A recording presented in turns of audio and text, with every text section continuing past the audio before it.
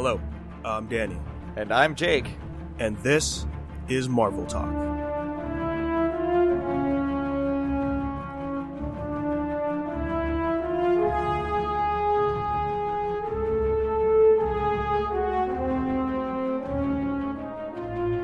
Welcome back, everybody, to an exciting episode of Marvel Talk. We're back.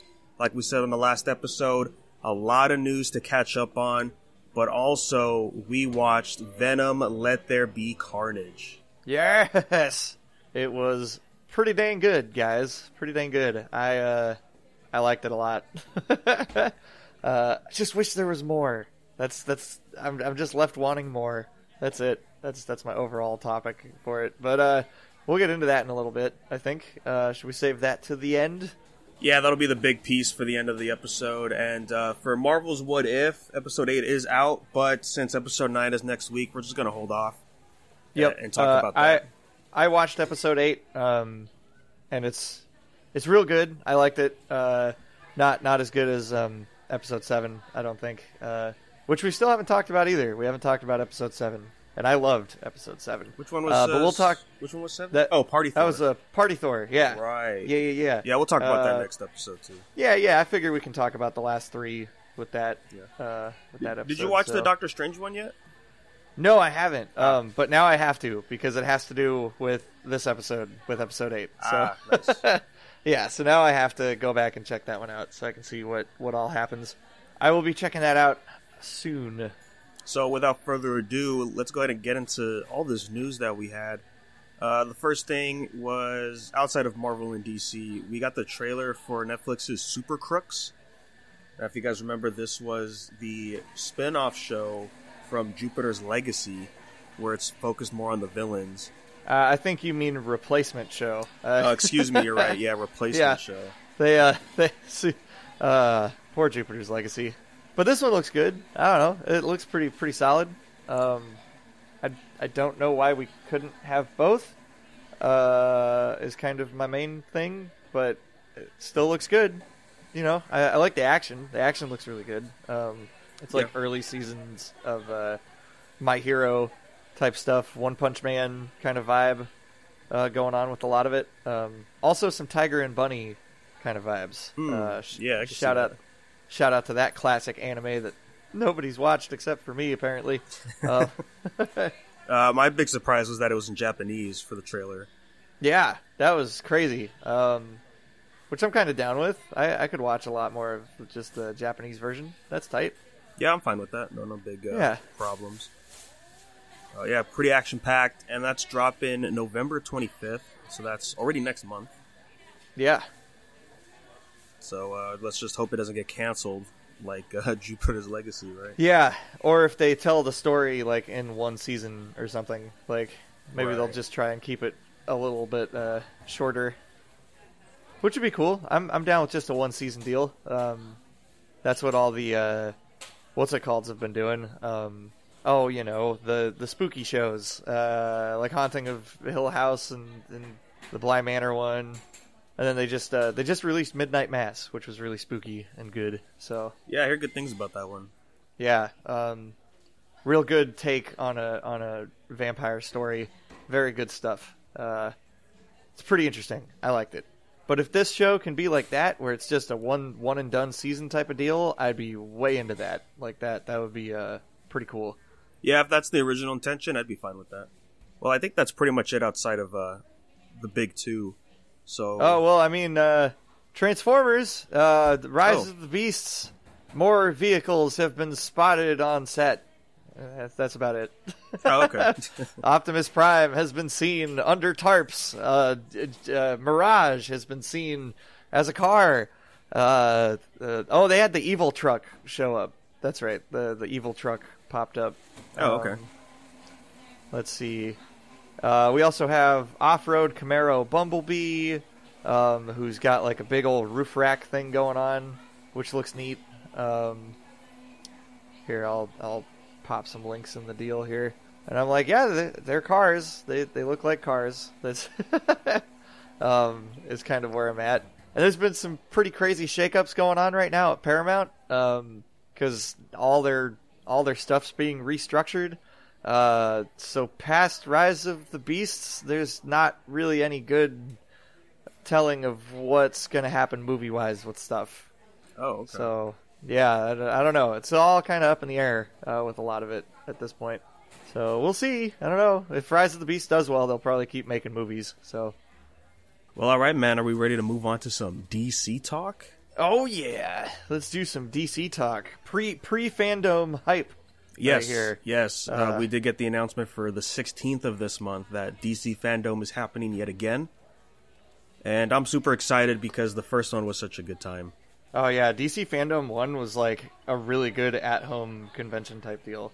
Very, very good stuff. I was very happy with Fandom 1. And just the fact that Fandom 2 is going to have like just Shazam everywhere. Yes! Give me more. Give me all the Shazam. I'm down. Yeah, I'm excited. They got a lot of stuff in the works right now. So that they're going to be showing off a bunch of stuff, I can imagine. Probably like the first piece of news, or the earliest piece of news we got, which was they're doing a spin-off on HBO Max for Black Canary. Yeah, I guess people want that? I don't know. I honestly don't know who. This is like the same request I had last podcast of I honestly want to know things about why people enjoy Birds of Prey. Because I don't know who asked for the Black Canary movie. I mean, I guess it's cool that they're doing movies on characters that aren't just like the big seven. Like, I guess that's a neat idea, but just comic booky version would be cool. It'd be great. Yeah, I don't know. I don't really care about the Birds of Prey movie, but I'd love to see the comic book one. And then there's talks of, I remember there being some reference to like Green Arrow being in it or something. Well, yeah, people were trying to fan cast who would play Green Arrow in the movie. Well, it's Charlie Hunnam. Like that's got to be the guy, right? Like he's been asked in interviews before, right? About it. Like I think there was rumbles of him being it when Snyder was still around. Yeah, I remember he was in a group interview for the last movie he did. Mm-hmm. And like they brought up like people want to see you as Green Arrow. I think they pulled up like a Boss Logic edit, and he was like, "Oh, I'd be great to play. I would be super down." Yeah, like, and he'd be a great fit for it too. I think Yeah. he'd pull it off really well. Yeah, hopefully that would be pretty neat. If they can pull it off, that would probably be the most hyped part of the movie for me, which makes me just want a Green Arrow movie over a Black Canary movie. Mm-hmm. But you know, the times are what they are. So I mean, it makes sense. It's going to HBO Max, right?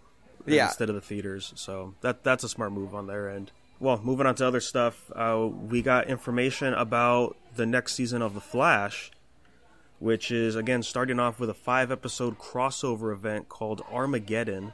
And we have the cast of pretty much the main heroes that are going to be in it. And it's going to have Batwoman.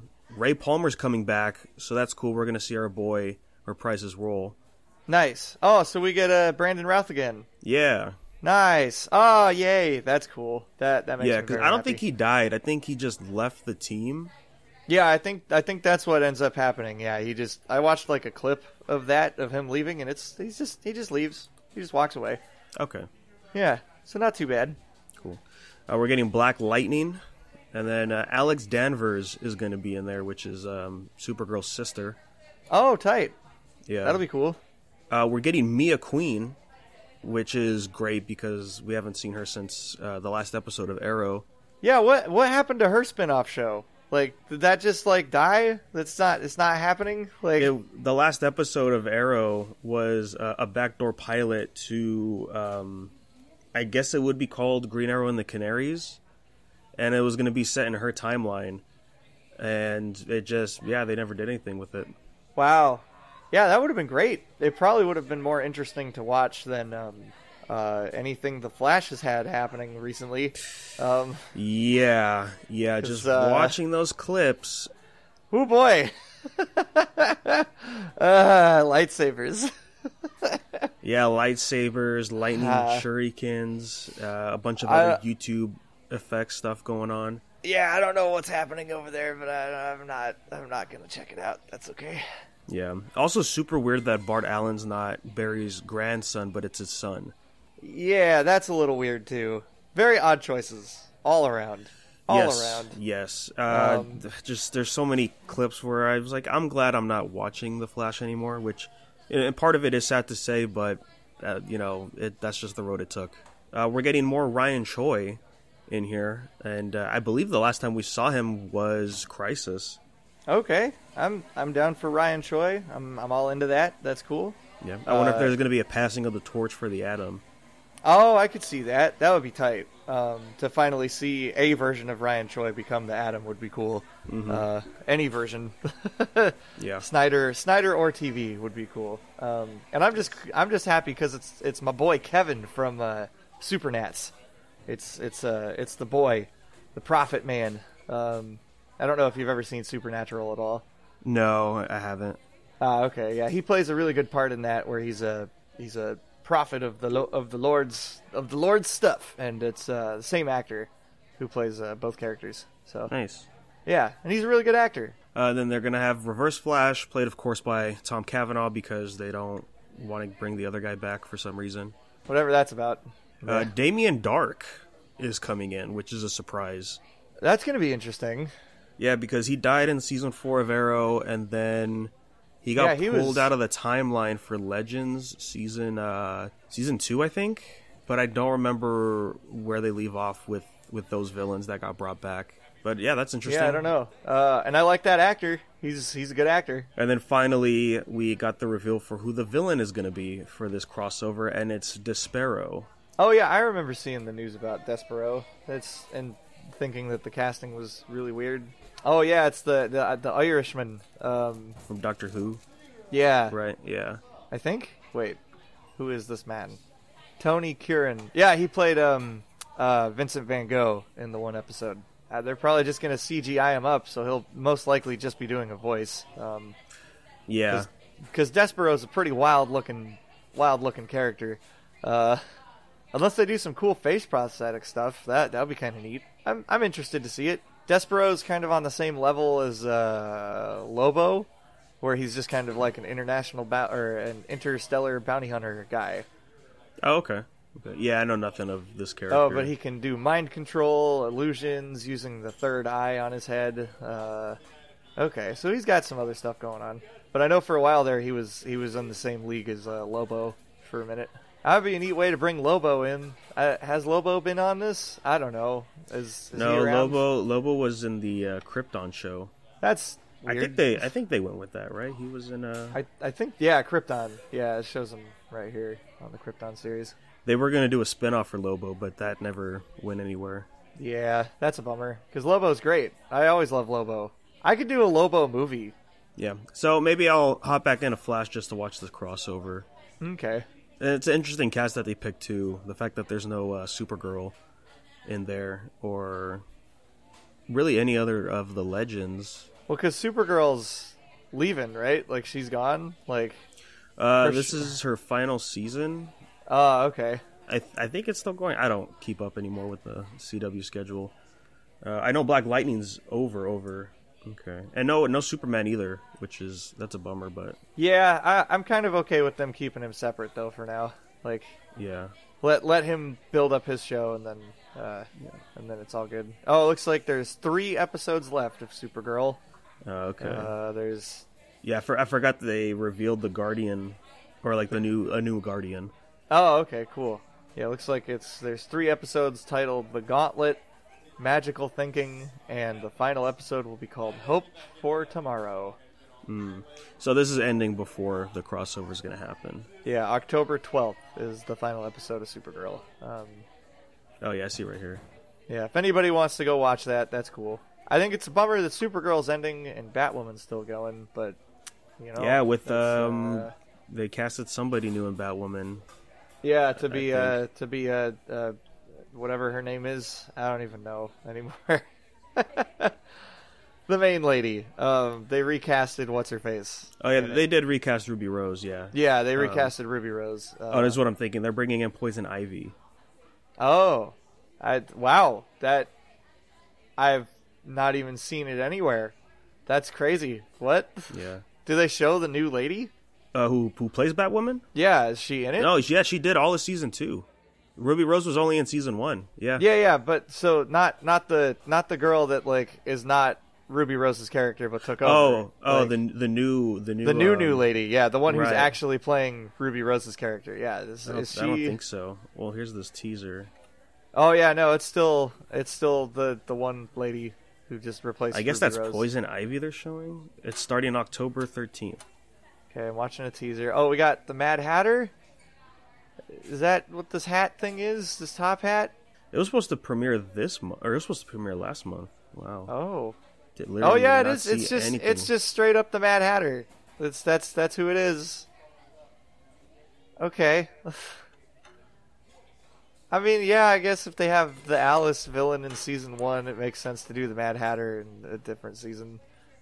Oh yeah, and then we've got like Lucius Fox's kid is a Batman person now. Yeah. It's I don't know how they're getting the numbers on that show. Did it come out? I don't even know. I don't care. No, it's season 3 is in like 2 weeks. Oh, okay. I don't care. Don't care. Yep. I'm not going to watch it. No one here is going to watch it. That's the right answer. So that's it. Yeah. Well, moving on to something we will watch. We got the teaser for Injustice. Yeah. Oh man, both teasers. Woo. Yes. There's the Red Band trailer too. Yep. Yeah. I think the first teaser was okay, but the Red Band trailer is the good one. That's the one that I was like, yeah, that's it. That's the one. So I'm pretty stoked for it. It's looking pretty good. Yeah, I'm ready for it, man. I only know a little bit about Injustice, but I'm excited to see it animated because, these movies can get pretty brutal when they want to. Yeah, and I think it'll be interesting to see them take the story of the video game and condense it down to like an hour and 45. Like, it'll be pretty neat. I'm pretty stoked on it. Because I don't want to play through the whole video game just to get the story of it. Because I dig the story. I just want to be able to like watch it. So it'll be cool to see it this way. I have heard some people, like my buddy Franklin was like, "Oh, I'm not a big fan of how like I'm not the biggest fan of how it's not Kevin Conroy or George Newbern or whatever, the guys who played them in the video game." And I'm like, yeah, I could see that. But the voices they did pick sound good. Like, they don't sound bad. Well, I think Kevin Conroy's just done, right? I think so. I don't think he's doing any more of them. Yeah, because for the animated universe, it's not him. It's the new guy that's playing Batman. Yeah, the guy who's been playing it since Young Justice, right? I think it's that guy. Yeah. Batman is Justin Hartley, who we'll all remember as our good friend Green Arrow from Smallville. You mean Superman? Yeah. Yeah, Superman. Sorry, did I say Batman? I meant Superman. Batman is Anson Mount, who I believe is the guy who's been doing Batman for a long time. Oh wait, maybe not. No, it's Captain Pike from Star Trek, the new Star Trek shows.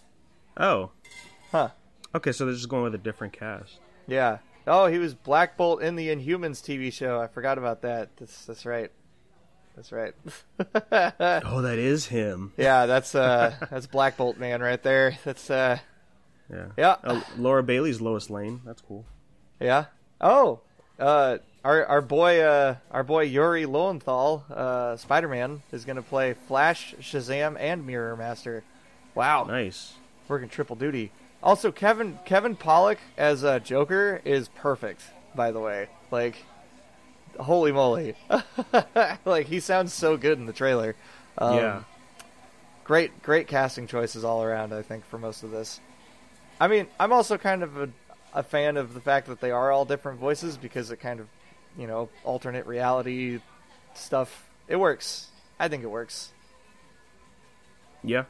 Yep. Oh, Janet Varney's going to be Wonder Woman. That's cool. Yeah, super stoked. This is coming out, I think, on the 19th of this month, if I'm not mistaken. Oh, wow. That's really soon. Cool. I'm down to come back and do a video about that. That'd be tight.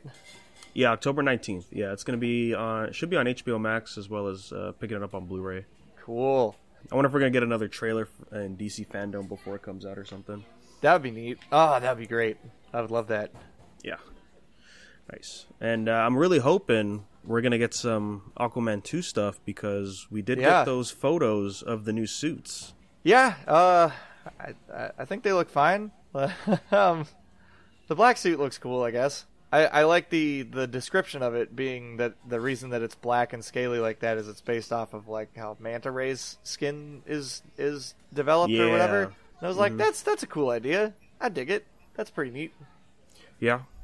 So, and I'm pretty sure that's just the classic ones just from the first movie, right? Yep. Yeah, I think it's the same suit as movie number 1, which I appreciate. I always like when superhero movies don't have to create new costumes when they don't need them. Exactly. Like if the suit works, just keep it, and that's great. Well, especially the suit in Aquaman, right? Because there's actually some history with it. Yeah, like it wouldn't make sense to change it like going forward. Because that is a suit worn by the first king of Atlantis, who we got casting for, which was Vincent Regan. Yes. Yeah, nice. It's a nice pick. Yeah, not bad. I'm liking everybody they're casting so far. It's good stuff. I think did they announce like 3 different people? Yeah, there was 2 other actresses that they announced too, along with him. Yeah, I just don't remember. I think the only pick I'm still like I don't like is the guy they picked for Namor. That's it. Like that. Or no, that's going to be in Black Panther 2. Yeah, that's the. Oh my god, my brain. Where it's a little too close. Where did I go? Woo. Yeah, okay, never mind. We'll talk about that later. Yeah. They confirmed Randall Park's coming back. Cool. Tight. I'm into that. Yeah. Ooh, Janie Zhao, one of the ladies who got announced, is going to be playing Stingray. Mm-hmm. And then the other guy is going to be playing Atlan. Vincent Regan's going to be playing Atlan. I don't know who either of those characters are from the books. Well, Atlan's the first king of Atlantis. Oh, is he? Oh, okay. Did he play him in the first movie? I don't think we saw him in the first movie. He's not the guy who came up in the hologram? That's not the first king of Atlantis? Oh, I guess that's just a king of Atlantis. Oh, you know what? Yeah, I don't know. That's a good question. That's weird. Whatever.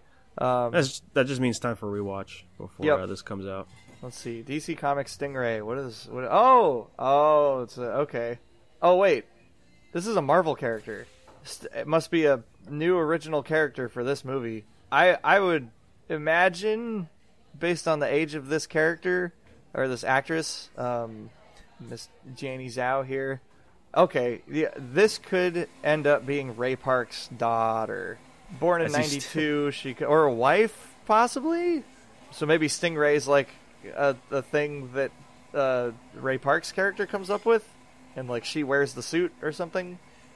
That makes sense. It could be something like that. Well, yeah. Remember at the end of Aquaman, or one of the post-credit scenes, I guess it was, right? He rescues Black Manta. Yeah. And then they have the tech to work with, so maybe they make a suit based off of the Atlantean tech.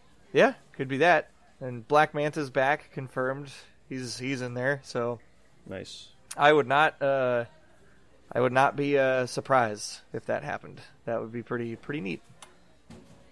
Yeah. Oh, we also got the set photo of Patrick Wilson in the middle of a desert area, it looks like. Oh, yeah, with like long hair or whatever. Yeah, he's got the scrangly beard going on. Yeah. Like he's been in prison for a long time. Maybe that's like a special prison spot they have for Atlanteans or something. Yeah, he's like an exile or something. Yeah, like no water, none. You can't have any. But looks good. I'm down. The stealth suit kind of is just neat. I don't know. I remember they were talking about. Weren't they talking about him having more blonde hair in this? Yeah. They said his hair was going to be blonde in the movie, but looking at that set photo, you can't even tell the difference. I guess I see highlights of it towards like the bottom. Yeah, but that could just be the lighting too, though, right? Yeah, I don't know. Yeah, it's super weird. I'm curious if Atlan is going to be like the main villain of this, because it's called The Lost Kingdom, and maybe Atlan is still around somewhere. That could be something. Deep below the ocean or something. Maybe it'll be a Hollow Earth movie. That'd be cool. Maybe this will be a movie about Hollow Earth. Maybe the desert place is inside the Hollow Earth. And then they'll also find King Kong and Godzilla. And that'll be great. As they watch LeBron James win the Space Jam match. There it is. Yeah. There it is. All full circle. There it is. Oh, it's perfect. There you go, guys. That's our predictions for Aquaman 2. You heard it here first. There it is. Yeah. We still have a ways to go. December 2022. Yeah, it's going to be a while. But knowing how much special effects work the first movie took, that makes sense. We got another logo tease for the Flash movie, as that's still filming. Yeah. And people are saying Red Death for this one. Yeah, I'm curious if that's what it's actually going to be. I don't know. I've seen some other people saying that this might be this universe's version of just Reverse Flash. So I don't know. We'll see what happens, I guess. Yeah, because it'd be pretty bold to get Red Death this early on. That's like, I don't know, man. That's like the complaint that people had about using Doomsday so early. I'm like, you're one Flash movie in, and you're already bringing in the dark Batman universe from the comic books. I mean, it makes sense. I get it, because that storyline made a lot of money for the comics. Like, that sold like gangbusters, and they made action figures of all of the characters. So I get it, but I also am like, too soon?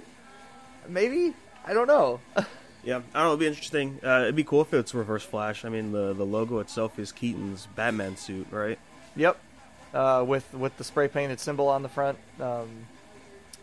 So which is similar to how Red Death's suit looks, which makes me wonder, are we just bringing back another old Batman to make him a bad guy? Is that what we're doing? Is Michael Keaton Batman just going to be a villain? Like, I hate that. Like, that, I don't like doing that. Stop it. Knock it off. Like, you did it with Kevin Conroy, now you're doing it with Michael Keaton. Get out of here. Stop tarnishing my good Batman actors. Dang it. I'm over it. Just let him be Batman. Yeah, I mean, or if anything, it's just good promo stuff. Yeah. And then for HBO Max stuff, we got confirmation of another spin-off show for the Batman, and that's going to be for Penguin. He's going to be getting his own show. All right. That's kind of how that's all I got to say. That's fine. yeah, weird. You know, one movie's spawning two shows, and then go from there. And it's not even out. Yeah. Like, at least the Suicide Squad came out. Like, that's fine. But, like, God, just let the movies happen first. Yeah. I mean, it'll be cool if it's still going to be Colin Farrell. Yep. Because, you know, I'm a fan of Colin Farrell, so. Yeah. I am excited to see what he's going to do with Penguin, and then see whatever his spin-off show is going to be, I guess. And from hearing that Penguin is going to be a pretty minor role in the Batman, I'm pretty stoked to see how the show expands on him. I wonder if it's going to be a prequel. Like, maybe we'll see a little bit of lead up into him becoming like the big guy or whatever. I don't know. It would be really cool if it's a Penguin show, but Batman's allowed to show up. I would like that a lot. If they're able to just allow Batman to just be in a show, like that's revolutionary. What a concept. Kind of like how in Ayer's Suicide Squad, right? He just showed up for just 2 scenes. Yeah, and that was great. I was like, oh yeah, that's how you interconnect it. That's perfect. That I loved that. I thought I still think that's one of my favorite parts of that movie, is when Batman's just in it. Mm-hmm. And it's just like, oh yeah, no, this is a universe where he's around. I'm all for that kind of stuff. Just keep doing the tiny cross references to other things, and I'm all in it. And then finally for HBO Max stuff, we got some set photos, little snippets for Peacemaker, as that's coming out relatively soon, I think, right? Yeah, we're definitely gonna get a big push for it at Fandom. Like, that's one of their like main things they're bringing up. So release date for this just says January. Okay. Doesn't have a specific date or anything yet. So yeah, and we had a look at another character that's going to be popping up, which was Vigilante. Yeah, and he looks great. He looks perfect. Like, that's exactly what I wanted him to look like. Like, I was like, you did it. You just took the comic suit and you put it in the show. Awesome. That's great. Like, perfect. Yeah, big step up from the Arrow version. Yeah. So yeah, which you looking at the side by side the other day, I was like, oh wow, yeah, it really did look like that on CW, didn't it? Yeah. Yep. Yeah, I'm pretty stoked for Peacemaker and Vigilante in this show. I think it's going to be a good time. I also like the actor they picked for Vigilante. He's pretty great. So I've seen him in some other stuff, and he's got good acting chops. He's pretty solid. Yeah, and we see some of the people that worked there in the Suicide Squad movie. Like, what was his name? John? Yeah, there's like the big guy who was the King Shark bodysuit guy.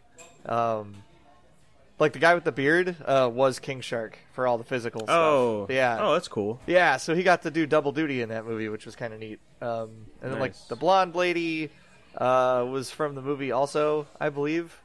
Yeah, I think she was in the comms talking to everybody. Yeah. I don't think the other two assistant people were in the movie too much. Yeah, and if we remember at the end of that movie, right, they're the ones that confirmed that he was still alive in the hospital. Yep. Yeah, and they weren't too happy about that. No, they were like, we got to keep working with this dude? No. Yeah. I love that, what's-his-face from frickin' X-Files is on this. He's right here. I'm looking at the picture of him. Robert Patrick. That's his name. Having Robert Patrick come back is always fun. He was the Liquid Terminator in Terminator 2. Oh, cool. Yeah, so that'll be fun. Yeah. I don't know who he's going to play, but he's always a good time to have around. Oh, he's going to play Augie Smith, an original character created by James Gunn. Cool. So he's a James Gunn character. Yep, tight. So that's what that says to me. Okay. All right. Works for me. I'm down. And then the last thing that I have, which we'll probably see at Fandom as well, is we got the casting for Lex Luthor in Super Pets, and it's going to be Mark Maron. Oh, yeah. That's a pretty good choice.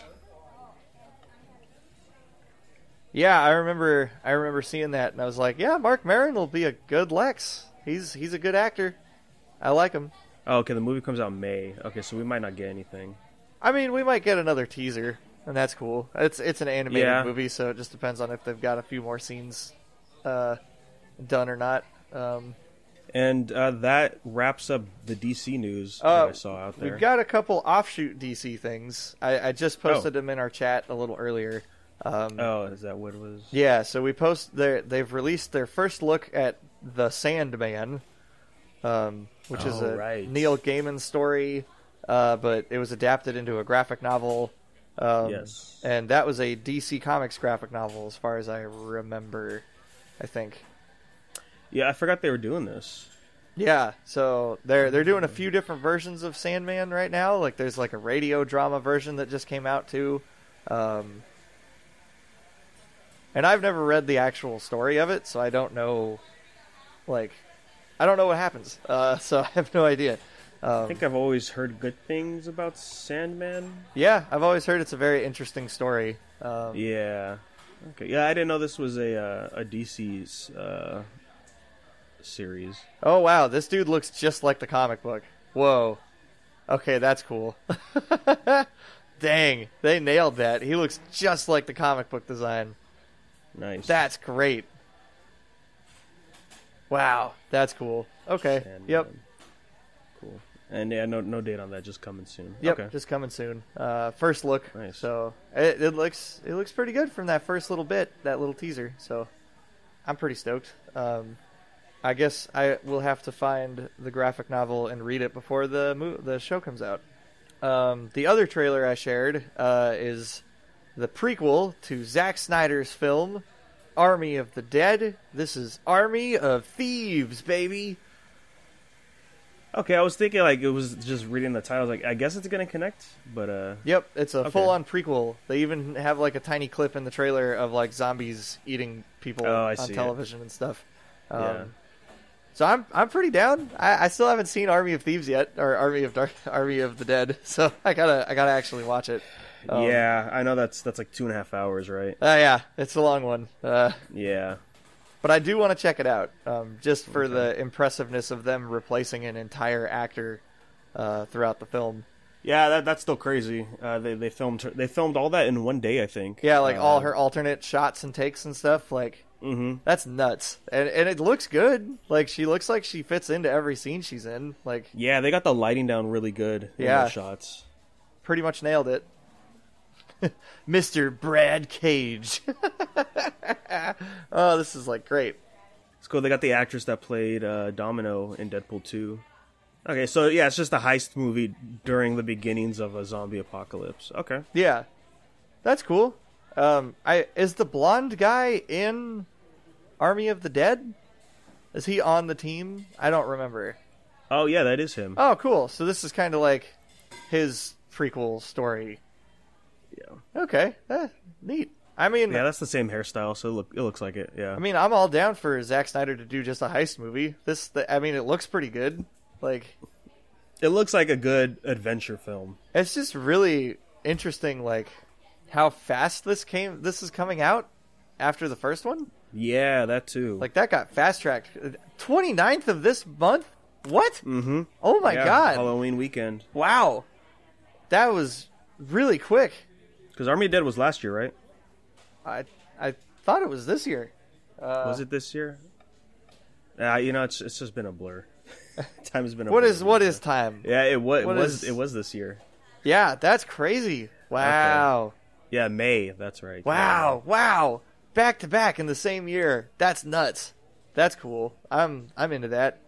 Yeah, I wonder when they shot that. I guess that had to be maybe during back to back. Yeah, I don't. Okay. Yeah, well, that's cool. I'm down to dive into those films. Yeah, that'll be a good time. Right. I'm curious if we should watch Army of Thieves first and then Army of the Dead. I don't know. Like maybe we should just wait for the second one to come out and then watch them that way. Yes, sometimes I find release order better than chronological order sometimes. Yeah, I don't know.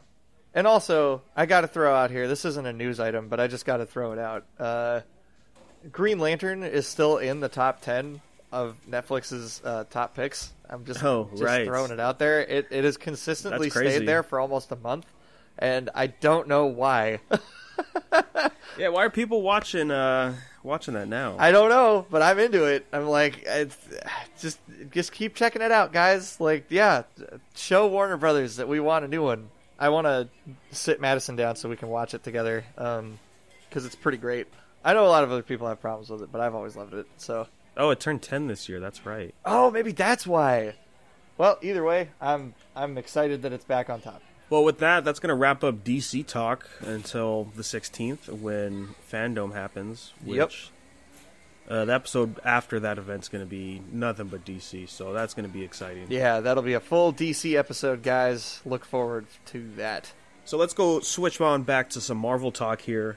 We did get a bunch of news, mainly and mostly MCU stuff going on here. Just first thing first to get out of the way, Ironheart's going to be in Black Panther 2. Which is all right. Fine, I guess. I guess that means her suit's going to be vibranium tech instead of Stark tech. I mean, it's the thing that makes the most sense logically for them to do. So I get it. Yeah, I mean, I guess with Iron Man no longer being a big presence in the MCU, you can't really say, like, yeah, she found an old Iron... Oh, I guess she could still find an old Iron Man suit and just retrofit it to herself. That's what she does in the comic books. Like, that's the exact origin story of what she does, is she finds an old Iron Man suit, and then Tony Stark's AI talks to her through the suit. Like, there's an AI version of Tony Stark that was like a hologram, because this is after a point in the comics when Tony also died there, so he wasn't around anymore, and he was just a hologram walking around and doing stuff.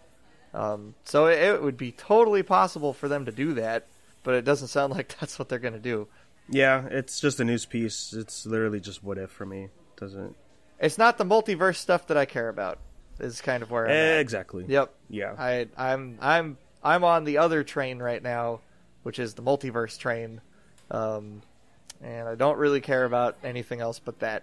And then I thought it was going to be this year because it would make sense because now it's October. Mm-hmm. But they're doing a Werewolf by Night Halloween special on Disney Plus, but it's for 2022.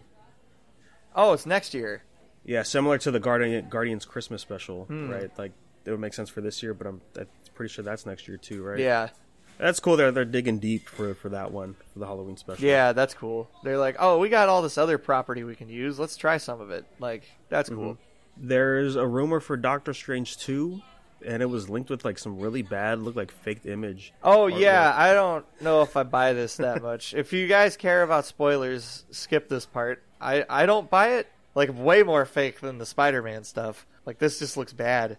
All I'm saying is that any leaks that have happened in the past few years, I don't buy them as full leaks. I buy them as marketing. I just can't imagine that kind of stuff getting out and people not being fired. Well, did you see that? I just saw it last night. There was that photo Tom Holland posted where he was, I guess, outside of the set area. He was doing the pose in the Spider-Man meme where they're all pointing at each other. What? Yeah. On his Instagram? Was that where this was? I saw it in an article. But yeah, like he was wearing his mask and he was just doing the pose. But it's just him in the frame.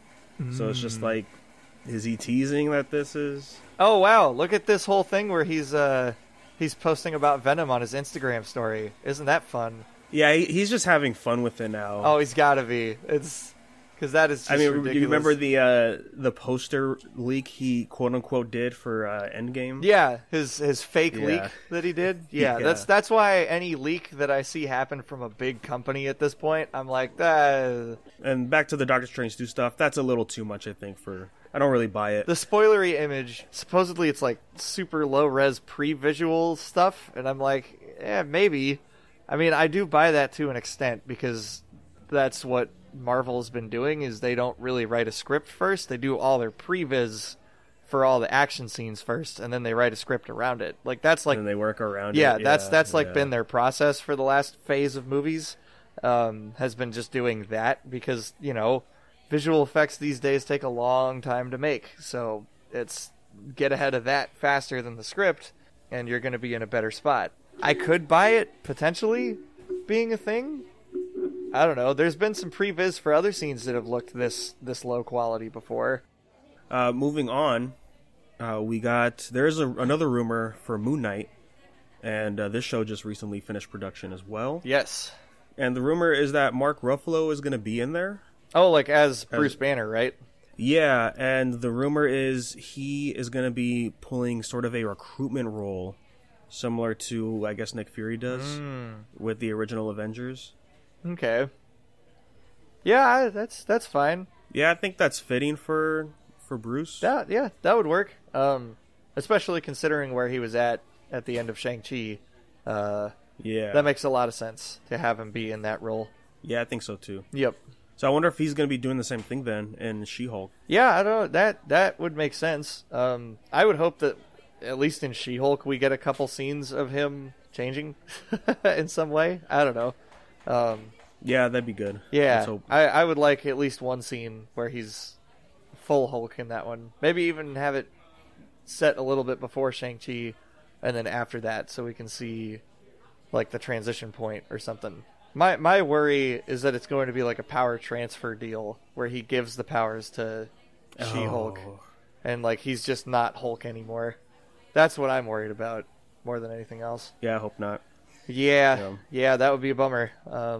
I mean, I guess that could work if they're still sticking with the same origin. Yep. We'll see, I guess. We'll see what happens. Yeah, we'll see. See what's going on there. Hey, we got some video game stuff for Marvel. Quite a handful, actually. Oh, yeah, we got a couple trailers for new games. Well, one of the games that we got at, I forget which streaming event, but we got to look at Midnight Suns. Did you get a look at this one? Yes, I did. That's the one that's got Wolverine and Doctor Strange in it and stuff.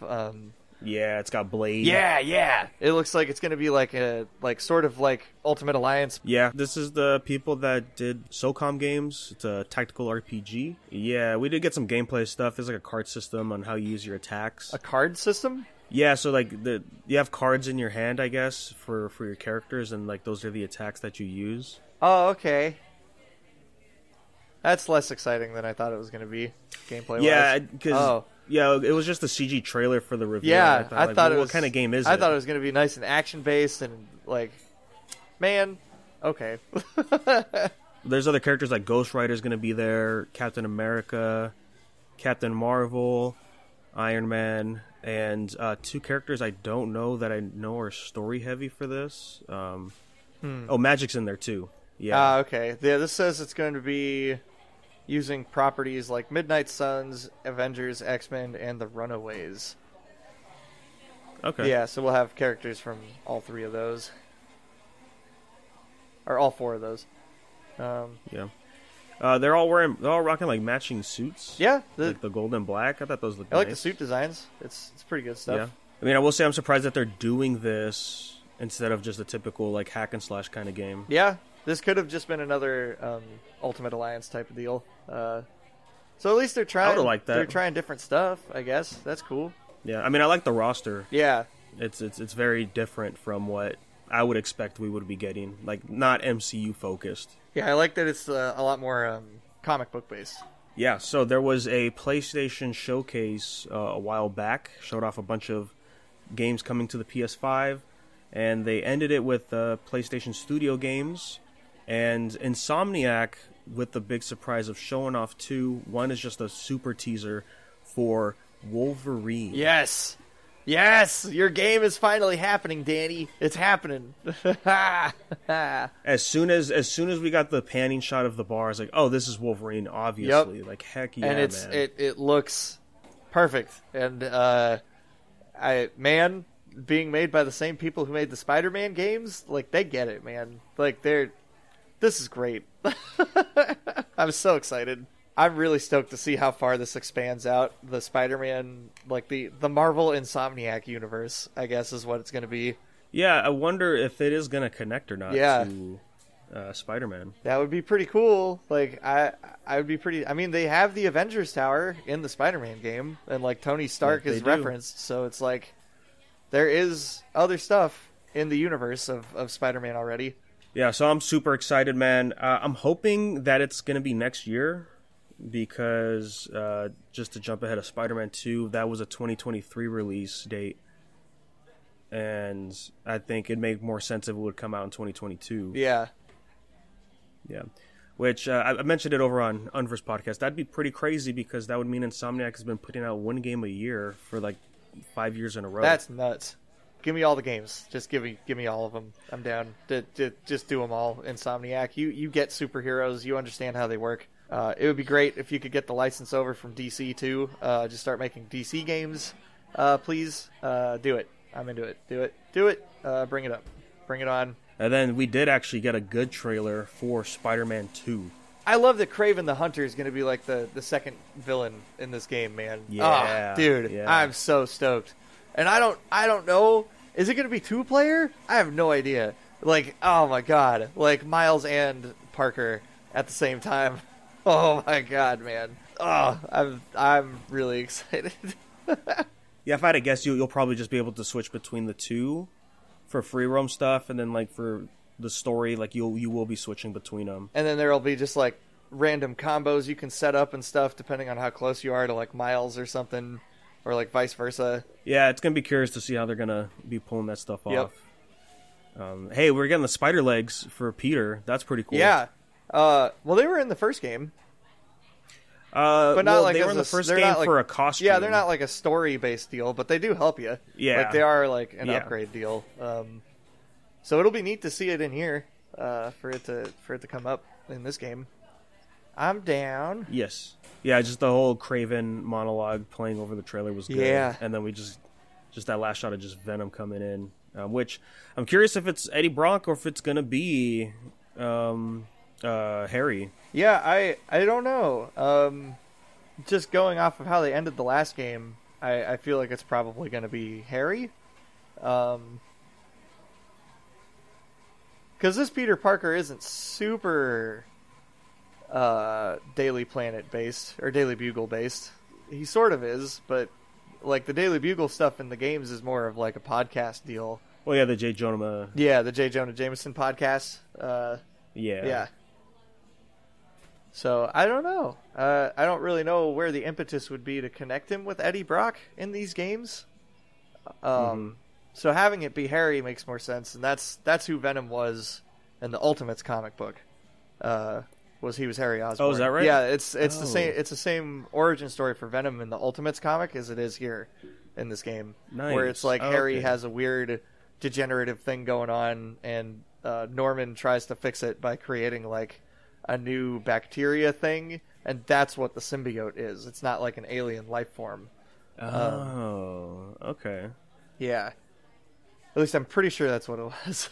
Really excited. Marvel games, like they're still keeping me in. They keep me in the loop, man. Man, I still got to finish Miles though. I haven't finished that one yet. I got really bored with the story. Yeah, I like Miles Morales, but I love him as a character, just, but the story that he's involved with is so boring. I don't. Well, just wait till the last third of that game, Jay. Because let me tell you, that villain is pretty boring. I mean, I know who she is, and I don't care. What was the joke I was doing? She's the same type of villain as another Marvel thing. Gosh, I'm forgetting what it is. She's just the exact same as some other villain that we just don't care Was about. it Taskmaster or Ghost? No, not those ones. Oh, it was some villain that was like just a really boring motivation, right? Like, yeah.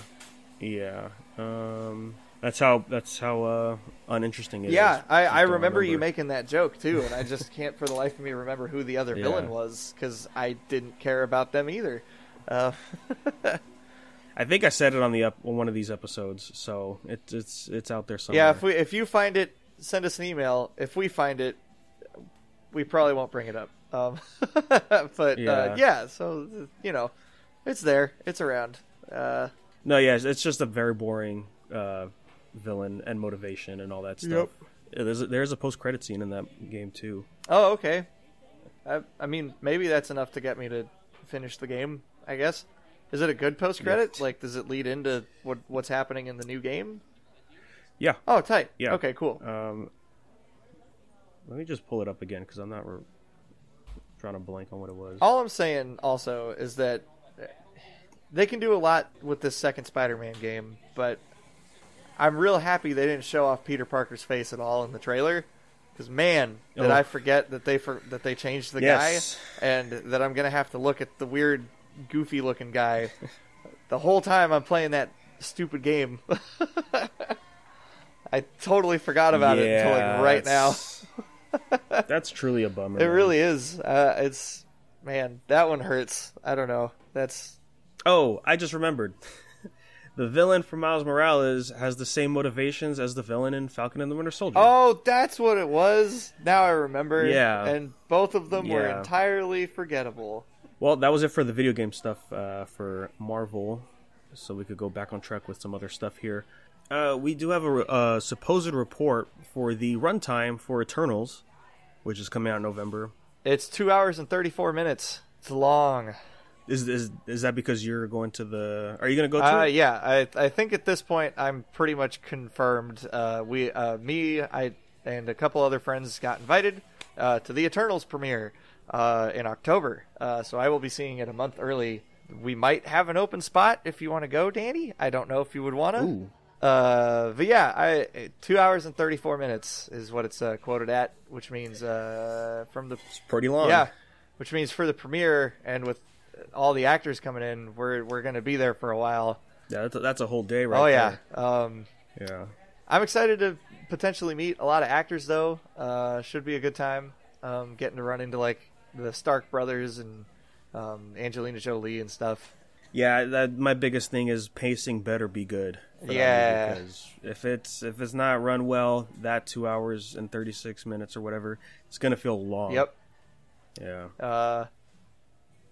Because there is a way to do good pacing in a 2 hour and 30-minute movie, or even a 3 hour movie, and Zack Snyder knows how to do that. Yes. But going off of the other movies that Chloe Zhao, the director of this one, has made, I have a feeling the pacing on this might be pretty slow, because that's her style of making movies. Who knows? I could be totally blown away by the movie, and that would be awesome. I would be way into that. Remember, our feelings are based off the trailers not selling the movie well. Yep. And that's pretty. And much if this it. movie ends up being great with bad trailers, then cool. Like that would be my best hope for how the movie turns out. Because I would love for this movie to be great and to fall in love with all of those characters. Other news that we have: the director for Thor: Dark World has spoken recently. Oh yeah, he wants to do a director's cut of that movie. Which yeah. Do it. I say let it out. Let it come out. I'm down because I know there was definitely stuff in that movie that got cut out. Oh yeah, I mean that was also during a phase of Marvel where they were like, no, it has to be our way or you're out kind of Yep, thing. that right? was during the Ant-Man era where Edgar Wright was like, Wright. I ain't doing this, so he quit. So yeah, I would love to see a director's cut of Thor: Dark World. Yeah, I'd be down. I haven't rewatched it yet, but I do remember saying the last time we talked about it, I'm like, well, if I rewatch it, I probably enjoy it a lot more now. So I am totally down for that. I will say that I did rewatch it more recently, and I loved it. I think Thor: Dark World really I think it holds up a lot better for me than Ragnarok does in terms of just rewatchability, like going back to it. Ragnarok's a fun time, but I keep feeling like the character just gets totally it's just not right for Thor in that movie. Like, he's not Thor anymore in that movie. He's Chris Hemsworth in that movie. Yeah, he's just Chris Hemsworth. And I feel like Thor: Dark World does a better job of actually having him be more Shakespearean and a little closer to what a god would act like. I don't know, who's been around for thousands of years. Yeah, again, it's just unfortunate people don't want that for Thor. Yeah. Because, I mean, that's what Loki was there for. Loki was that character. And then they just made them both that character. But then also they made everybody that character in Marvel. So, I don't know. I think it's just an overall Marvel issue at this point. And then we got new information about the Marvels, right? That's pretty meh. Marvel's going to be in it again, I guess. I don't know. We're going to get more backstory that we should have just gotten in the movie. Yeah, I don't know why we have to dive in more into that character. Like, I thought the end of that movie, the whole point was that she doesn't have to be in his shadow anymore, kind of thing. Well, Marvel wasn't the guy in the movie. It's the lady. Marvel's the lady that does the spaceship thing. That's right. Yeah, Marvel doesn't exist in the movies like he does in the comic books. This is a totally different Marvel. And we're going to get more backstory on that character, which I'm like, it should have just been in the movie. Like, I don't know. Like, I could care less. I don't know. Yeah, I could care less because I forgot that's what the reveal was. Yeah, that's great. Yeah, because the other guy is Jan Rog, and he doesn't do anything. He's a nobody. So that, you know what that means? I care less about this movie. There you go. Yeah. I'm not saying I cared a whole lot, but yeah. Yeah, there's just nothing there. No, it's just not there for me. I got nothing, boys. With that, do we say it's time to dive into the big piece of the show? Yes, I think it is. It's time to let there be Carnage. And I'm going to send you a picture. I'm going to send you a link right now in the chat because just before we hop into the movie, Hot Toys just revealed today their 1/6 version of Carnage. And holy moly. Oh, I saw this. Oh my god. Yes. Dude. Holy moly. Whoa, he looks really good. I don't even understand how they're doing all the tentacle stuff on him, but it looks rad. Yeah. Wow. Wow. Yeah, they really nailed Carnage, man. It's so good. Yep. Oh, and I like it comes with an alternate head for their Venom figure that has the half of it and Eddie Brock face sticking out. Yeah, that's nice. Neat. Yeah, so if you got Venom from the first movie, you get this for him from this movie. That's cool. I like that a lot. Well, right on, guys. Let's dive in to Venom. Let There Be Carnage. It just came out, and man, it was a great time. Just as good as the first one, man. Like this was great. Super early 2000s. I loved it. All the music was perfect. I don't know. I just loved it. I had a great time. Yeah, there was a specific scene somewhere around the halfway point where some music started playing, and I was in the theater thinking, oh, hell yeah, they kept the early 2000s vibe. This is what they just needed to do, and they still nailed it. It's so good. Amazing. It's just like, I see the credits rolling, and there's a part where it has like the date of 2021, and I was like, there's no way. This movie came out 20 years ago. I can't. Yeah. This movie came out in 2002. You can't convince me it came out now. There's no way. Andy Serkis did a great job directing this movie, I will say. Yes. I think this one is pretty superior to the first one in terms of how it looks and stuff. I think the story is probably around the same level for me in terms of both things, both movies. But in terms of like just the way that it was shot and the way it looked and like the CGI and everything and how that was used, I thought all that stuff was way better than the first one. During like the first half, basically, of the movie, I did not expect to laugh as much as I did. Yeah. In it, super fun. All the dialogue was great. I didn't know that Tom Hardy had a hand in the writing. Oh, did he? Oh, that's great. Yeah, it's a story written by Tom Hardy and one other person. Oh, that's excellent. I like that a lot.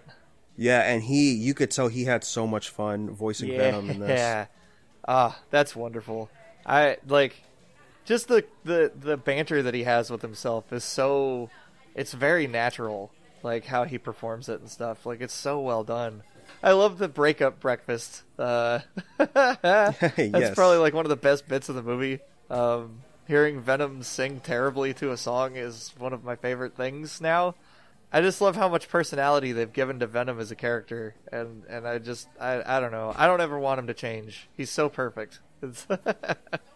Maybe only once or twice where I thought, like, okay, maybe they're going a little too much with Venom and the way he's talking, but most of the time, yeah, no, I'd have no problem. Like, this is a good way to have him in the movie. Yeah. I will say I wish there was at least like one more action scene in the first half of the film. Yeah. That's like my biggest thing about the movie is that I wish there was just at least one more action set piece in the first half that involved Venom in some way, because he just kind of doesn't do a whole lot in that first half of the movie.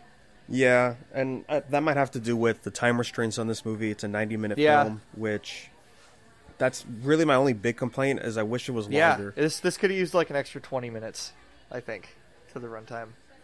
When we get to the final fight, and I was watching the scene going on, I was like, "Oh, this is it, isn't it? This is the final fight." Like I was hoping maybe this was like a second act thing, but that's when I remembered, oh, this is a shorter movie. Yeah, so it runs up to that final fight it. real quick.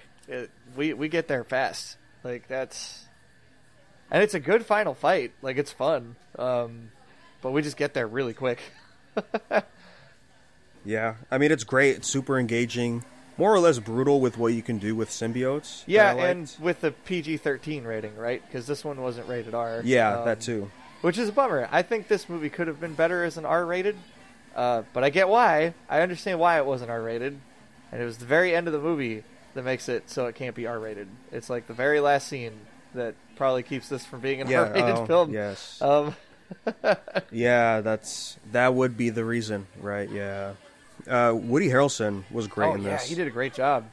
I didn't really like Shriek. Thought she was okay. I thought she was okay. I felt like her accent kept changing. Was that just me? She was just sounded weird when she was talking, like very extra with her character. But hey, that's that early 2000s cheese that we love, man. So yes, it is. Yeah, like something out of something out of Ghost Rider. That's oh my god, she would fit in so perfect in a Ghost Rider movie. But yeah, her whole character was, like she started off really interesting, and I'm like, oh, she's really intimidating when she's not talking. Yeah. And I'm like, oh, and then they had her talk, and I was like, oh, okay, I guess that's how she sounds. Yeah, full cartoon. Yep. Yeah. A little, yeah, cartoony. That's what I would describe her as. She's very cartoony, which isn't a bad thing. That's fine. I mean, they could have had her just be really boring and not say anything. So, I will say that I'd probably take this over that. Yeah, that's fair. I'd rather, like, because I'm going to remember Shriek. I didn't really like her, but I'm going to remember her. And I think I'd rather remember the character than just have her be nothing like Taskmaster. Mm-hmm. Like, at least this character has something going on, and is relatively interesting. Whereas Taskmaster was nothing. There was no character at all. Zero. With Shriek, there was only one scene, or really one line, that kind of bothered me. That felt like it was rushed because we were nearing the end of the movie, which we could get into for spoilers, but that's really my only problem with her, aside from her just acting weird. But It fits. It makes sense for her to be with Cletus because they're both kind of Yeah, wacky and like that, right? they're together in the comic books too. Yeah. Yes. So that's comic accurate, which is cool. They nailed it. I was like, oh, neat. That's cool. Yeah. I will say, I did rewatch the first Venom. Okay. Before going to see it, and then just seeing the post-credit scene with Woody Harrelson wearing the wig. It's not as goofy as I remembered it was. But it's just the shock of seeing it, I think, is the biggest part. Yeah, I think they could have kept it, and it would have been fine. Especially because he changes his hair anyway halfway through this movie. Yeah, to a very early 2000s comic book looking haircut. Just early 2000s haircut. Just end it there. It's not even from a comic. It's just, oh man. Woo. Yeah. But it fit the movie. Oh yeah, it worked. Also because of the outfit he wears too. Yeah, it matches that. Like the red Hawaiian shirt thing and the black jacket. I'm like, he looks like he stepped right off of a comic book page. And it's perfect. I love it. They nailed it so well with Cletus. He's so good. I think we got enough screen time with him, but I wanted more. Yeah, that's what I wanted too. That's how I felt about this whole movie. I just wanted more, just more. That's all I want. That's cool. Still good though, really good. Just want more. Yeah, I liked his. I liked the early scenes with him and Eddie Brock talking to one another. Yeah, I like all of their interaction scenes were really well done. I would say overall this is a really great watch, fun time, really funny, not super horrific. I think you could probably take not super young kids, but marginally young kids to this, and they'd still have a good time. Yeah, it's less shocking than the first Venom movie. I would say so. Yeah, because that's also PG-13, right? And there's the scenes where Venom's just chopping people's heads off. I think they really push it further in the first one compared to this one. This one keeps it pretty tame, I would say, for the most part. Yeah, I thought so too. The most brutal it gets is really the final fight. Maybe a little bit of the jailbreak sequence is kind of rough, but it's not too bad because you don't really get to see a whole lot of what's happening. Which that's the one scene where I'll critique it as being they covered up a lot of things that were happening. A lot of smoke, a lot of camera and dark lighting and hard to see and that kind of deal. Well, I will say it was easier to see Venom. Yeah, Venom was way easier to see in this movie. Whatever they did to make him bounce out from the background more, color correction wise or whatever, it worked really well in this one. And I would say Carnage pops out from the screen pretty good too. The only other thing I have to say, aside from spoilers, is all the promotional art for this movie was fantastic. Oh yeah, just every time you would share a new poster or promo image, it was always just great. All the design work on this movie was pretty spectacular, to be honest. I gotta say, it really drove the hype for me for the movie. Just how good they looked in the posters and stuff. And it was a while back too. Some theater had statues of Carnage. Yeah, and Venom. I remember that. And they just looked so good. So I think with all that said, we could go ahead and dive into some spoilers for this movie. I'm sad Cletus doesn't make it. That's the biggest bummer to me about this movie. I'm so sad. Yeah, I like the scene. Yeah, it's a great scene. It's just a bummer that it ended like an early 2000s movie and we just killed the villain. Yeah, it sucks that Cletus is dead, but I think it's open for Carnage to make a return. Yep. But it's a bummer it's not going to be Woody Harrelson again. Yeah, I would love for Woody Harrelson to come back and do this if there's an option to do it. That's the only part of this movie that really bummed me out, was that he just didn't... I just wanted more, and then he was gone. And I'm like, I wish there could have been some way he survived this whole situation. Yeah, it really sucks, because especially it's such a short movie. Yeah. And to not have him move forward, that's the biggest bummer for me. But who knows? Because we're no longer in that universe. Yes. So there could be another Cletus Cassidy out there somewhere. I will say one thing I really liked was in the beginning of the movie, which was the intro scene of Shriek being taken away, and that was Woody Harrelson, right, narrating? If it wasn't, that dude sounded a lot like him. The younger actor they had to play the character. Maybe. I don't know. He's talking on screen, so maybe that is him, but no, but it sounds too close to Woody. So maybe it is him. It could be that they had the guy like act the scene out and then they had Woody just voice over it, which would be great. I just liked that they were like, we're not going to try and do any of that silly face shifting stuff. We don't need to do none of that. Just cast a guy who sort of looks like Woody Harrelson and sort of looks like the cop guy and sort of looks like the lady, and we'll make it work. Yeah. And I'm like, that's such an early 2000s way to do that, and I love it. Like, that was great. I was like, you don't need him to look exactly the same. That's fine. And I thought he looked pretty close.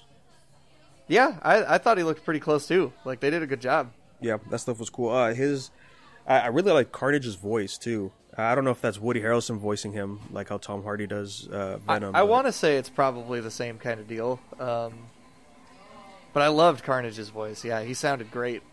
Real scary. Yeah, intimidating, too. And also, like, just his attitude that he has was great. He's just like, yeah, you make sure she doesn't yell like that again, talking about Shriek. Yeah. I like that he stuff. kind of had a more, like mobster feel to him. Like, he's like, you better not let that lady talk to me ever again. Blah, blah, blah, blah, blah. I'll eat her head off. And I'm just like, yeah, this is great. I think it's supposed to be kind of like, what if Venom wasn't how he is, and more like how the other symbiotes are, like Riot. Yeah. I think is what they were going for. Yep. Which is good. I did. Yeah. I kind of wish we got more dialogue between Carnage and Venom, though. Yeah, that was something I wished we had had. A little bit more of the father-son dynamic deal would have been cool. Because Venom doesn't even question it or anything. He just, the only thing is like, whoa, it's a red one. He freaks out, but yeah, that's it. He kept calling him father, and there was no reactions to that. Yep, like a little bit of extra dialogue to back that stuff up would have been cool. That was another thing we said about the movie when we left it yesterday too. Was we just wish there had been a little bit more detail about that stuff going on in the dialogue. I guess the biggest takeaway from that kind of stuff is that this movie really assumes that you've read some of the comics. Yeah, and I think that's what's important, right? Mm-hmm. Because then you don't have to waste any time trying to explain everything. Yeah. When we already know what's kind of going Yep. on. And I think just like the way that they do it, where it's Venom just immediately reacts to like, oh no, that's a red one. I ain't doing that. Like, okay, yeah, no, that obviously they're bad. Like we can pick that up pretty quick. Yeah, we don't need a scene of Tom Hardy talking to himself about why being red is bad. Yeah. Like, what's the difference between symbiote colors or whatever, and then Venom goes into, like, a whole thing? Like, we didn't even need that. Like, it's just like, nope, red ones are more evil and mean than other ones. That's what we got. And it's like, oh, yeah, no. Pick that up pretty quick. That works. So, yeah, I don't really have too many problems with that there. No, yeah, I mean, overall, don't have a lot of complaints about the movie.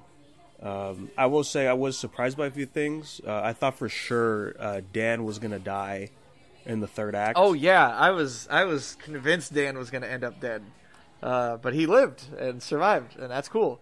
I liked that he actually had something to do in this movie, which was neat. Yeah, I didn't expect him to help in the fight at all. So that was cool. It was like just a nice building block on the last one, and a good cementing of like where Eddie Brock stood in that relationship. You know, that's good setup for what happens in the post-credit scene, because now obviously those characters aren't around. The scene where Venom's under all the debris, and then Dan runs up to him and tries to like tell him to get up. I thought Venom was saying like he's too weak because he hasn't eaten human brains in a long time. I thought he was gonna eat Dan.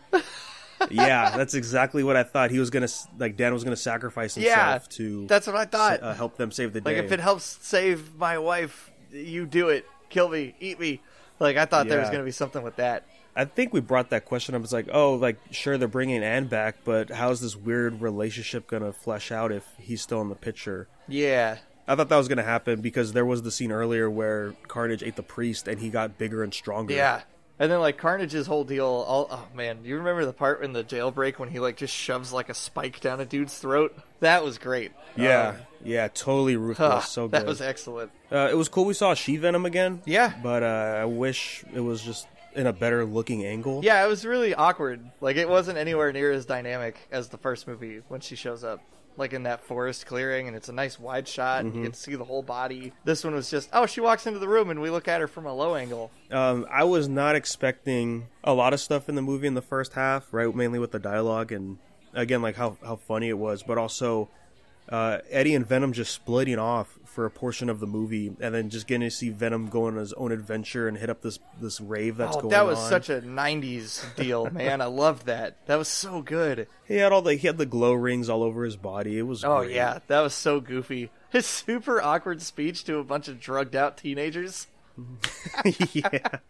Oh, masterful. Just hilarious. Like, yeah, I like how he walks in, he says, like, oh, these guys are weirdos, my kind of people. Yeah, it's so good. And then everybody's saying, nice costume, man, and he's like, it's like, I made it myself. Yeah. Yeah, they made Venom a very likable character. Yeah. Like, there wasn't a moment I didn't like him. It makes me really worried about how he's going to end up getting treated going forward. I really hope they don't change him too much, because I love him. He's just so lovable. And he's very Drax-like in a lot of ways, which I think makes it work really well. Yeah, I could see that. Yeah, how he is in Guardians 2. Yeah, right? Yep. Yeah, I mean, he had some good moments that weren't funny either, right at the end of that party, and he's jumping bodies, nobody's compatible, and he's like, oh, if only Eddie was here to see this kind of thing, because, they still care about each other in that sense, and I thought that was a nice little touch for his character. That was cool. I loved the whole argument they had after getting out of the jail too, where like it's what's her face has like Venom in her, and like and like it's just Tom Hardy trying to talk through her and apologize to Venom when sort of he's apologizing to her, and like there's sort of like a dual thing happening there. It's pretty great. I was just like, oh, there's some clever stuff happening in these scenes. Yeah, I like that. I thought we were gonna go more of Eddie actually apologizing to Anne more than on Venom, and that was like Venom's plan, because they go for the hug. Yeah, and then Venom goes like, kiss her, and he's like, should I kiss you now? And she's like, ew, no. Why? And I'm just like, yeah, perfect. That's beautifully done. I loved it. Yeah, I mean, all the humor and the jokes were paced so perfectly in this movie. All the timing was right, especially in the first half when it was just like laugh after laugh going on of just the back and forth dialogue. And the best part is it's Tom Hardy playing off of himself. Yep. That's great. Like, I just imagine how difficult all the scenes were to film in live action and like respond to like voices that aren't actually there. It just goes to show that Tom Hardy is just like excellent at doing this role. Like, Eddie Brock was what he was like born to do in terms of superhero movies. I like the part where like he finally gets rid of him and like he's just laying on the floor and he's like, peace and quiet. And then you just hear the boom, boom, boom. It's just Venom wrecking his motorcycle outside. That whole bit where they're like having their breakup was great. Like, Venom's just throwing stuff out of the window and being like, "Get out! Yeah, this is my apartment." Like, oh man, this is wonderful. I'm way into that. I'm glad that Eddie did bring up why he can't eat bad guys, because remember at the end of the first movie, that's what he told Venom. He's like, we're only allowed to eat bad guys. Yep. But then now he couldn't. It's like, well, it's because the FBI is still kind of watching him after everything that happened at the space station in the first movie. I'm like, oh, now okay. We're being traced like real hard. So if any more heads go missing, we're done. And I was like, that's a good idea. That's a great idea for why they can't have as many action scenes in the beginning of the movie. Even though I wanted one, I got why we couldn't. They explained it and made sense story-wise. I love how Venom has pet chickens. Like, he didn't have the heart to eat those and they're chickens. called Sonny and Cher. Yeah, I'm not going to lie. Like, I didn't expect Venom to have so much personality in these movies. And I'm super glad that they chose to go that way. It's a great idea. Because they could have just had Venom be more like the one that was in Spider-Man 3, where he was just nothing and just like an evil monster man. He is a character. Like, Venom should be treated that way because he is the title character. And I like that he shares a lot of emotional center with Eddie throughout the movie. When Eddie's standing there getting berated by Cletus at the jail cell, Eddie doesn't lash out. He's able to control the emotion, but because of the connection that him and Venom have, Venom is the one who lashes out and gets mad. Venom is the one who operates on like Eddie's deeper emotional like triggers. which I think is kind of neat. That's also after the scene of where Anne tells him that she's engaged, and you know, they have that moment to where Venom says, you know, I can heal physical, but emotional, I can't do that, and it lasts much longer. Yeah. So I feel your pain. It's much deeper. Yeah. Yep. Oh my god, the part where they're leaving the restaurant and Venom's like, I'm gonna make you cry now. Cry. It's like, yeah, she would love that, yeah. and he's just like, I gotta go. Like, the only line I was a little bothered with from Venom is the line he tells the guy that was stealing the purse early on, and he's hanging him by his ankle. And the line is reminiscent to what he says at the end of the first movie, where it's like, you're like a turd in the wind. Like, it's kind of playing off of that same type of like line. Your body's gonna roll around in the breeze or something. Yeah, and I just feel like they were just trying to recreate that. Yeah. That was really like the only line I had a problem with Yeah, I would agree. That's probably the only part where I've kind of lost. I like the scene with when they're delivering Shriek the newspaper, and like they're showing the process of like the noise canceling earbuds, and then you. Oh walk yeah, into like how they room keep her. It's just how muted. they keep her trapped and everything. Okay, so in the comic books, you know more about X-Men. Is she a mutant? Which I think is the and case. they say that in this movie, that her mutation is accelerating. Well, even the facility she's at, Ravencroft. Yeah, that's a X-Men thing, right? Yeah, I know that's in the comics for sure. And I was like, man, Ravencroft sounds so familiar. And I was like, I wonder if that's the same facility name as the New Mutants building, but I don't think it is. But yeah, I'm pretty sure she is a mutant. Of course, like, she is mainly like a Spider-Man villain. That's why they could use her. Yeah, that makes sense. But I like that this movie was just like, yeah, no, we're going to say mutation in this movie. We're not going to shy away from saying that. Oh, Ravencroft is a Moon Knight place, too.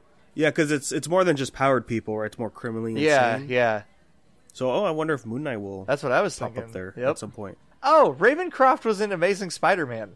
Oh, in the first one? No, second one. Because it's where... that's the facility It's at where the they end. take Electro. Oh. Yeah, Electro gets locked up in Ravencroft, and Harry Osborn breaks him out of there. Oh, yeah, the one scene I didn't like with Shriek was when Carnage is just coming up on top of the building, and he's like this huge, giant, menacing figure, and she's freaking out, saying like you're losing control, you have to stop him now. Like, it felt like there was a scene missing, like, from there.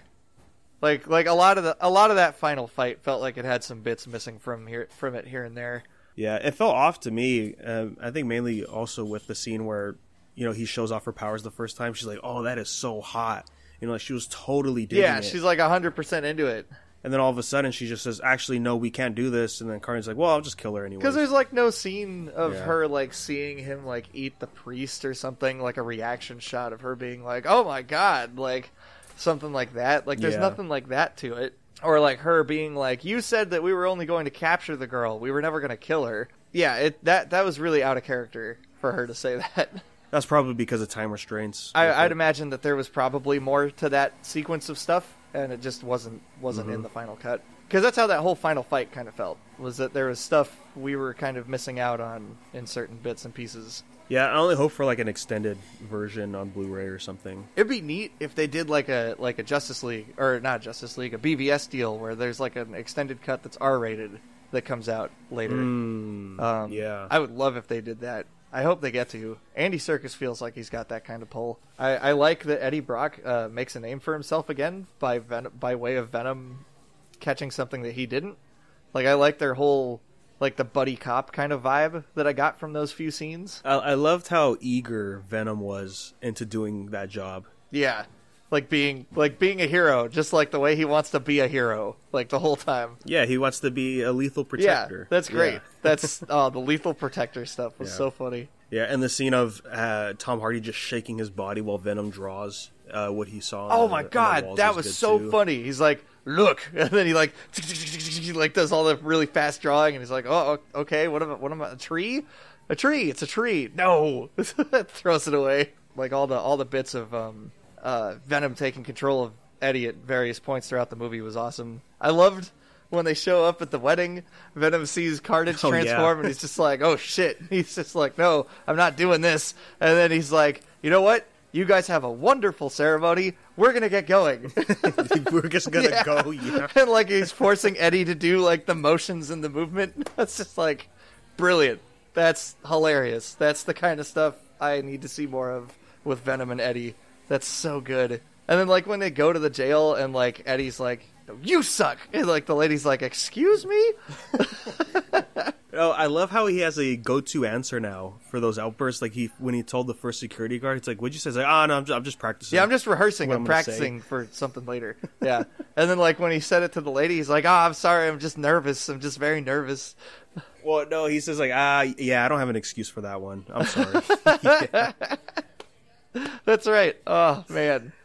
So great. Good. You know what was really cool in the movie was when Cletus was talking about his backstory through the letter that he sent, and then we the get whole like, animated bit, like a Tim Burton-esque looking animation bit. Yeah, that was really good. I was really hoping that was going to come back in the final fight in some way. Like, you know, like he starts explaining to Eddie like how he was abused by his mom and his granny or whatever. Like, that would have been a great place to bring that back and like have that become like just have that stylistic choice return, because having it only in that one scene was kind of a bummer, because I liked it, but I was like, it's only in this one part and that's it. Like, yeah, I would have hoped for more too. Like that, it was so interesting looking too. Like, I loved the way they used that as a storytelling feature, and like the way they had like Eddie look up at Cletus at a one point throughout it, and like they finally were like starting to understand each other on a different level was really good.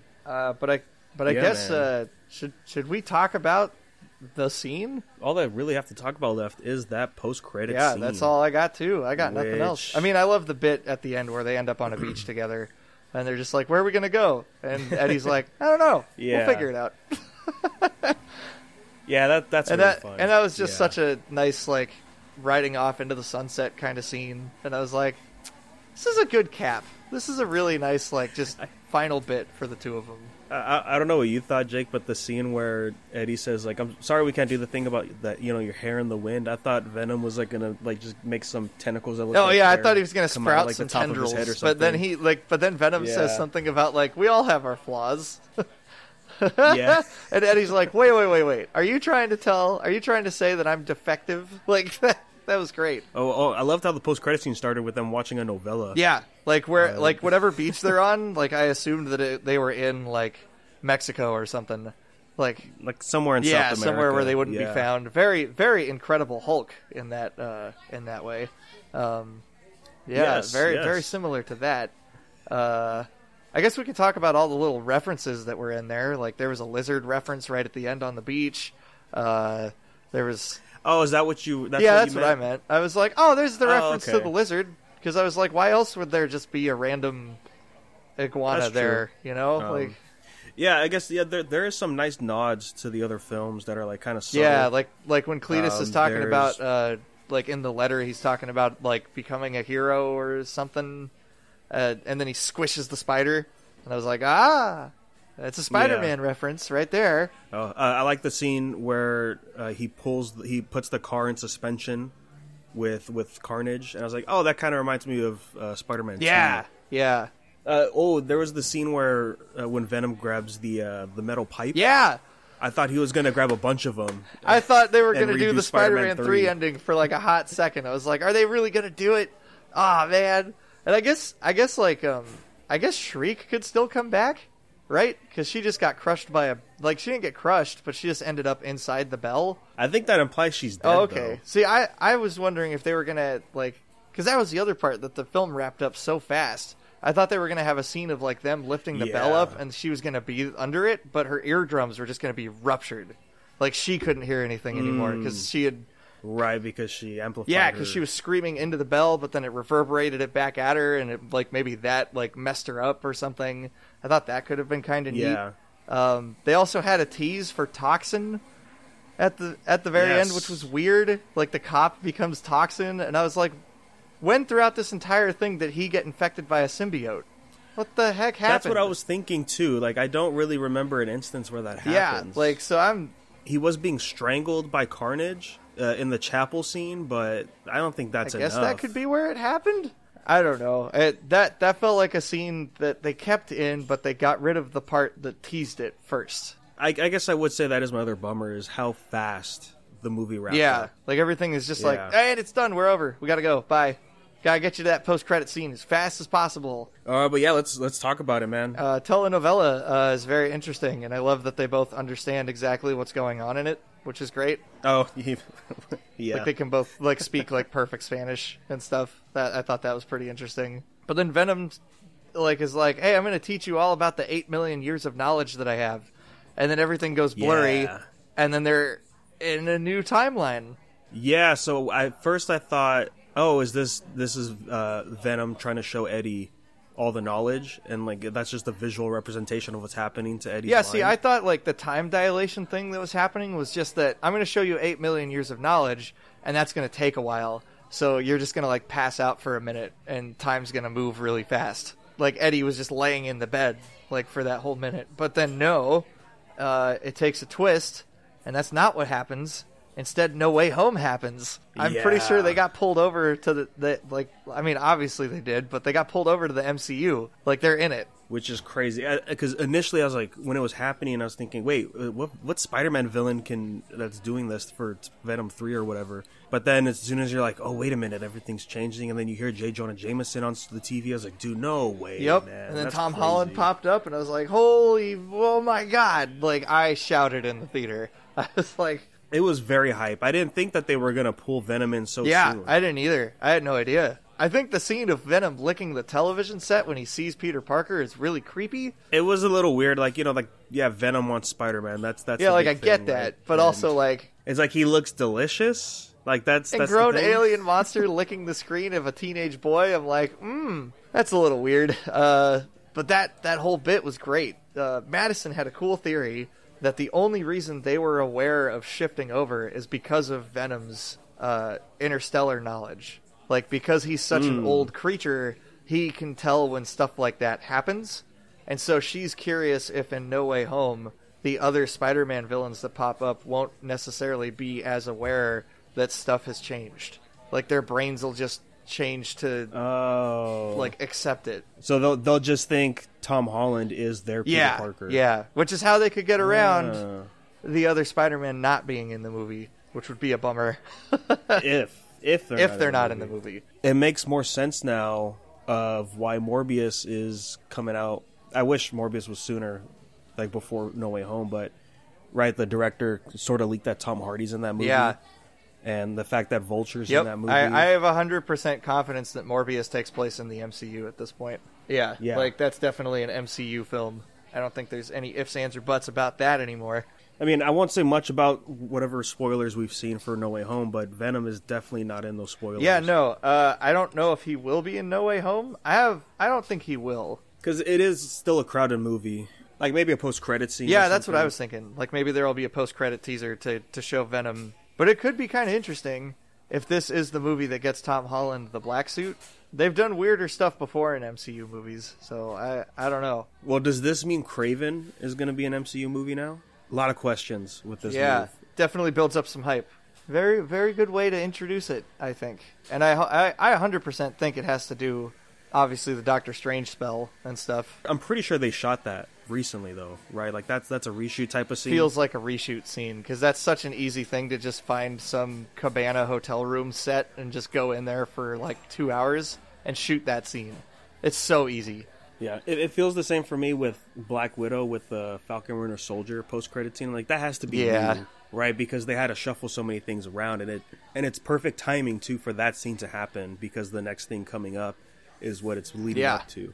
I wonder if that would have been in that movie still, if everything was still going to come out when it was going to come out, and then Morbius was going to happen, and then No Way Home was going to happen. Overall, I thought this was a wonderful movie. Absolutely just nailed it. It was great. I can't wait for the next one. So see, that's where I'm wondering with the Toxin tease of how's that going to work out? Because he's back in the other timeline. Because I'm assuming at the end of No Way Home, like the Raimi and the Webb villains and heroes, they're going to go back in their own timeline, right? I would imagine. I can't see them sticking around after the movie's over, unless it's all the way until Multiverse of Madness. Well, I would think too that maybe they don't know how many people got sent to the MCU. Oh, that could be. Like maybe they just don't know how many people got pulled over. Yeah, like they're only dealing with the immediate threat, which is those villains and the other Spider-Man, and then Venom's just kind of hanging in the back trying to figure out what's going on, so that's why he's not sent back immediately.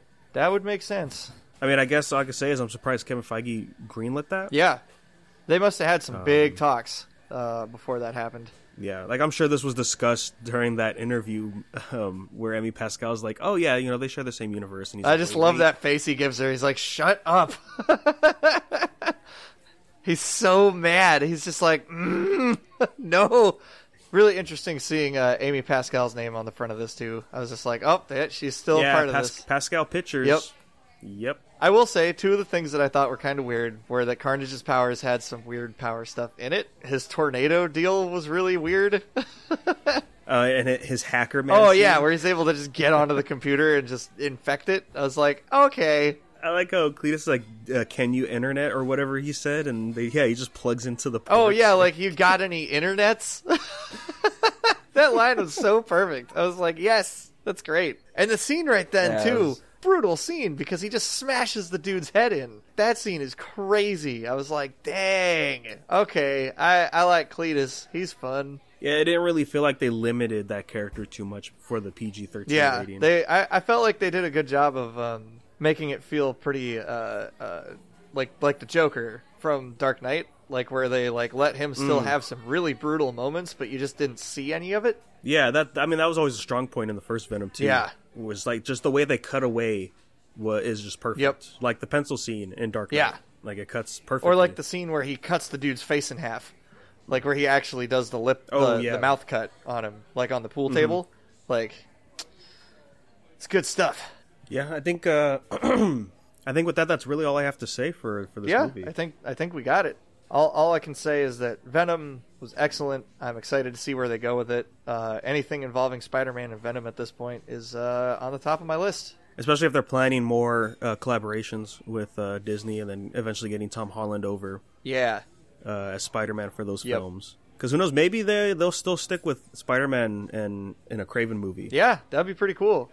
I would love if that's where the Craven movie ends up going. Like, that it is him hunting Spider-Man. That would be great. Yeah, and it's in the perspective of Craven instead of Spider-Man. Oh, that would be so good. That would be so good. And the whole movie's teasing, like, which Spider-Man it is, too. That would be a really good way to do it. But all right, guys, with that, I think it's safe to say we could go ahead and wrap up this week's episode. Indeed. Yeah, so we'll be back to talk about What If, for sure, when that ends next week. Next week. Yeah, we'll be back. But while we wait for those, Jake, where can we find you at in the meantime? Y'all can find me at anywhere on the internet at Corruption Cosplay with K's at the beginning of each of those. Just been posting a bunch of Superman photos from a Superman photo shoot I've been that I had the pleasure of being a part of about a month ago, and all the pictures have just been coming out so good. Yeah, they're nice. Yeah, so some big Christopher Reeve love going on over there on the page. I don't know when the next photo shoot I'm getting in is going to be. I'm hoping to do a Doctor Strange and Shang-Chi one soon. We were hoping to do a combo of that. So if that happens, it'll be on my Instagram page. And also always check out Shattered Past over at Crimson Vision Studios. We're currently still in the writing phases of the next episode. But they've been shooting stuff. We're just trying to figure out where I'm going to be fitting in. So we'll figure it out. And once there's updates on that, we'll talk about it here. So yeah, nice. Danny, where can we find you? Yeah, as always, you can find me at Negator7 anywhere you go. And then the other podcast, Unverse Podcast, I mainly do manga reviews over there every week. And then I'll be streaming more often on Twitch. It's October, so I think I'm going to hit those spooky games. Nice.